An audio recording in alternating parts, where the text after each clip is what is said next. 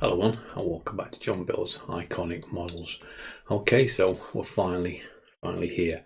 I've been building this Spitfire since 21st September 2019. Well, that's actually when I started the test build. So for me, it feels like I've actually been building this for forever. Like I say, it's not finished for everybody. A lot of people have been going on and completing this up to 120 issues, where you get for the next 20 issues you get a nice ground crew. But for me, I'm not really interested in that.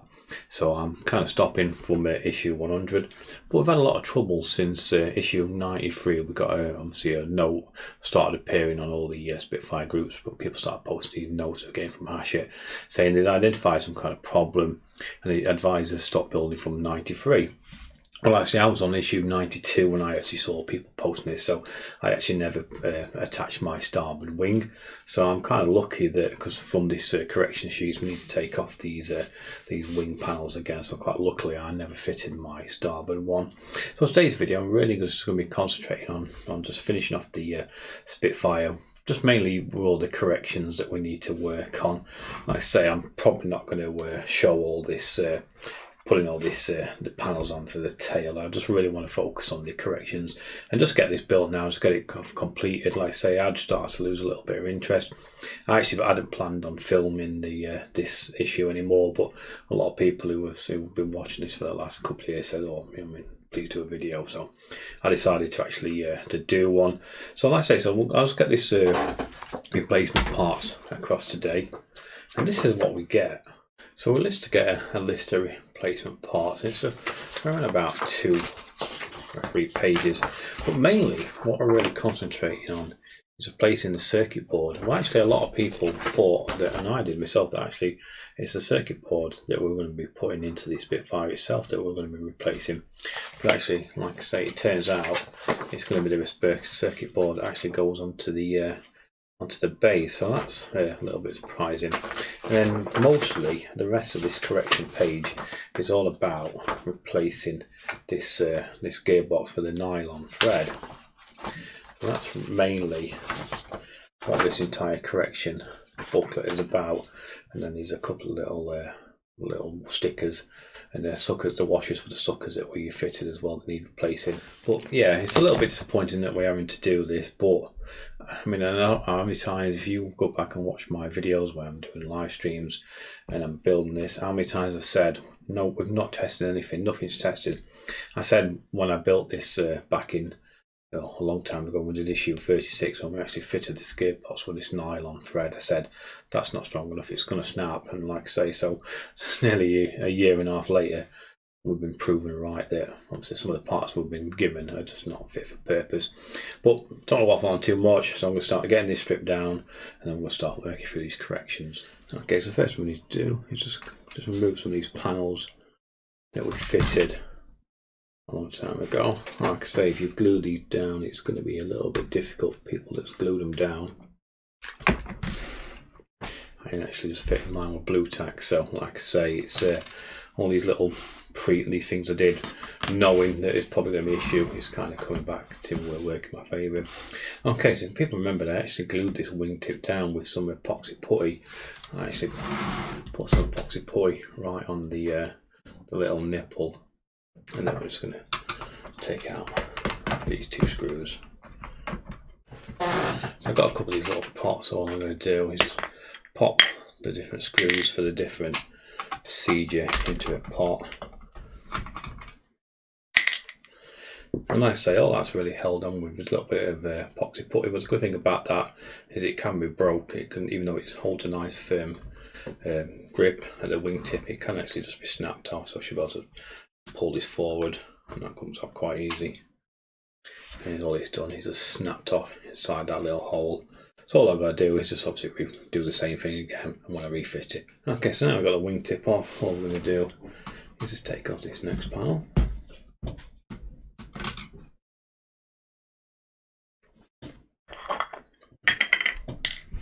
Same again, just using another little container.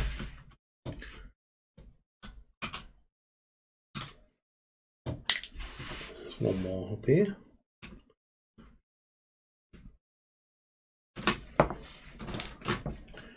And actually, should have been one there, but I must have lost that and not put it in. So that's that one. and they're already weak.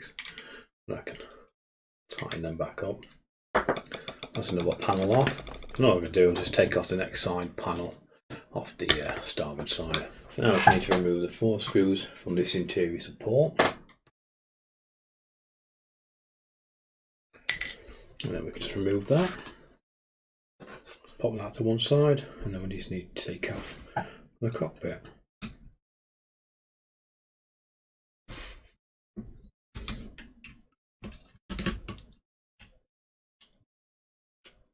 So I'm just going to remove this cable.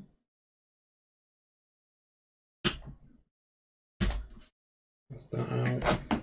Okay, so I've removed the tape that was folding my undercarriage back, because I just taped mine up. So that now means the undercarriage is hanging down.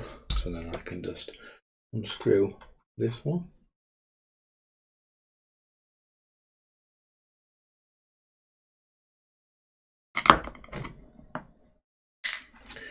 Push that undercarriage back up and just pop that out. And then do the same on the other side.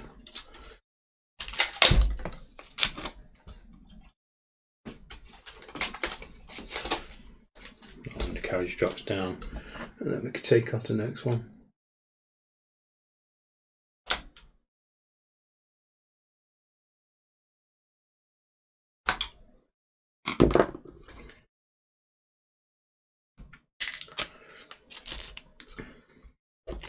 Now we'll just take out the 4 screws, and then we get this gearbox out.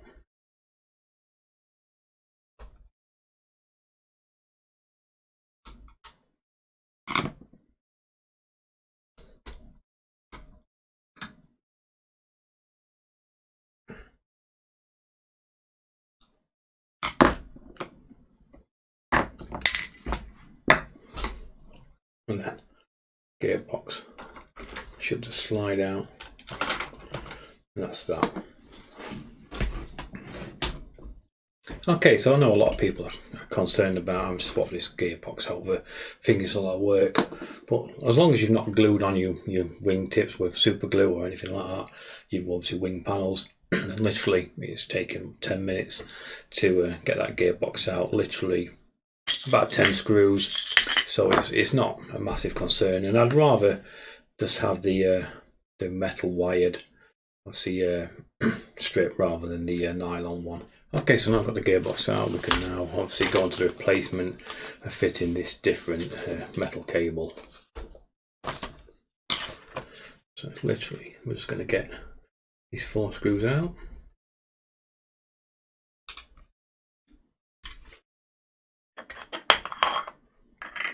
So this is a gearbox, so I'll put these screws in a different one.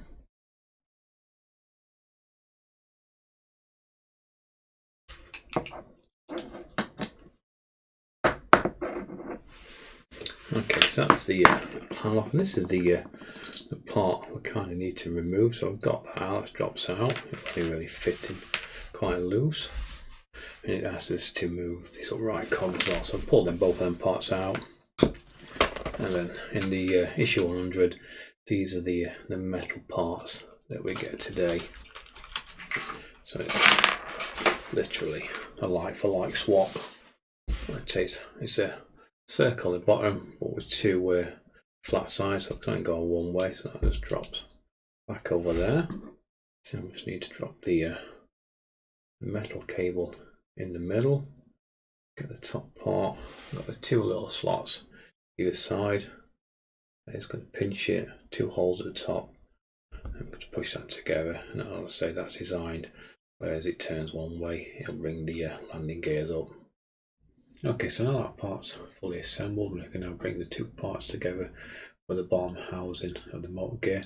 It's got a little tab on this part, I've got to make sure that's facing up. You need to make sure that the 2 parts of the cogs are engaging.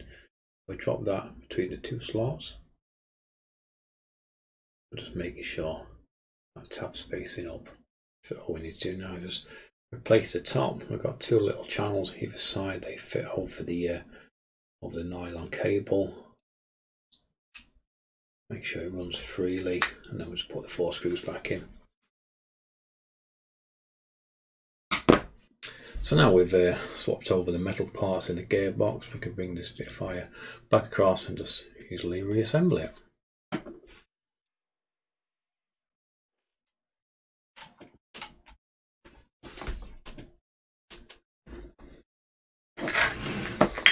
You don't know how much room you've got, you always need more room. Pretty much all we're going to do, exactly like I did before, is put the cockpit out the way, pull that cable out of the way. Same again, we've got the four little pins. All we're going to do, we've got 4 little pins that we just need to reattach this gearbox to. The hole facing away from us, that just drops back in there. And all we do is just put the 4 little black screws back in. Okay, so now the gearbox is back in, we're just going to reattach this metal cable. So all I'm going to do is put a little bend on it first, and that'll just hook into that part nice. Then I'm just going to take the silver screws again. This time just let the Spitfire hang down and the landing legs hang down so that we can get in this silver screw. Okay, so that's nice and tight. And then I'm just going to drop it down again, drop it down again. Do the same again. A little bend on it, just makes it easy to hook into the landing leg. So that cable's engaged, just let the landing leg go down again, making sure that it's going to hold that nice and tight. And then we can get the screw back in. It's going to engage that metal cable. So we just don't want it to force it out.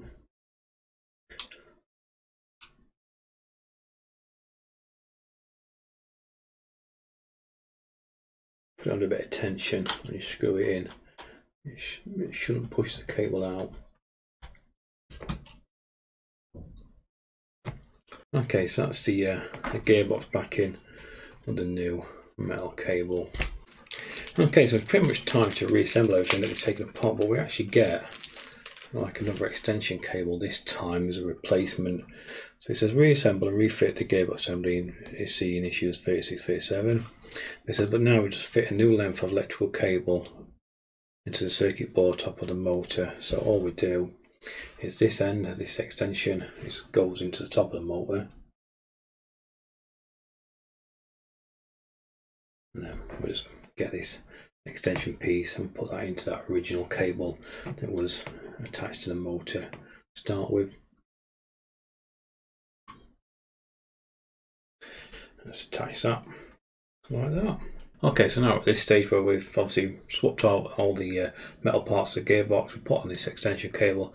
So now all we've got to do is reassemble all the panels in the cockpit and everything that we've taken off just to get this. Literally takes 5 minutes, but I'll do that off camera. Okay, so I've refitted everything pretty much back to how it was in the issue 92. Like I say, I've got this starboard wing to panel to fit. I've just noticed I've actually lost a little green tail light, which is a little bit disappointing, but because things have been moved and back, forward and back for months, it's I've had a little look for it, but can't find it anywhere. A little bit disappointing. I'm not going to buy a £10 replacement just for that. I just have to live with it now. But yeah, same again. I'll probably make something a little bit later on that I can just feed in from the front and just some kind of clear tube, and I'll just paint it some translucent green. But yeah, I'm not paying £10 for that little part, but yeah, annoying. Okay, so I'm just looking through the corrections part again. So it says refit the ends of new cable, which is we fitted that new cable, which is step 1, because as we finish that last section now, we turn over, then we have another 10 steps of corrections to do. So it says refit the cockpit assembly, which is 72, which I've done that. So now then we move on to step 3. So it's assemble this horizontal parts of the tailplane, see issue 97. So what we need to do now, is actually just get all the parts out again and pretty much carry on from 93 up to 97, and then we can come back to this corrections page again and work that way. Okay, so I'm pretty much going to end this video now. I'll leave this as like a standalone gearbox correction video. So I'm going to carry on working on the Spitfire now, so there'll be a video out tomorrow, and I'm pretty much going to complete it from obviously 93 all the way up to 100, work through the corrections, get it on the stand, get it tested, and hopefully it's going to work nice. So I hope you enjoyed the video, and I'll see you all again soon.